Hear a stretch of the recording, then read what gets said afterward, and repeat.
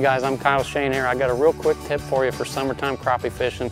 I get a lot of questions about this every year. It might be 95, 100 degrees, and what most people ask me is, you guys must be catching 20, 30 foot or deeper yet. And the answer is, most of the time fish aren't going to be that deep in the summertime. Depending on water clarity, obviously the stained water, your thermocline is going to be a little bit higher in the water column. Clear water is going to be a little bit lower. But what happens is oxygen levels are going to be low the deeper you go in the summertime. So really pay attention on your electronics for your thermocline.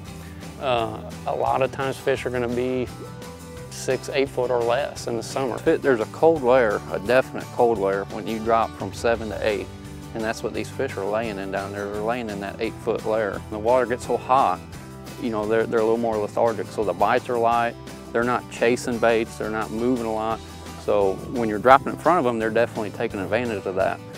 That right there, my friends, is a nice start to the day right there. In the summertime, make sure pay attention to that thermocline and start off shallow the next time you go crappie fishing.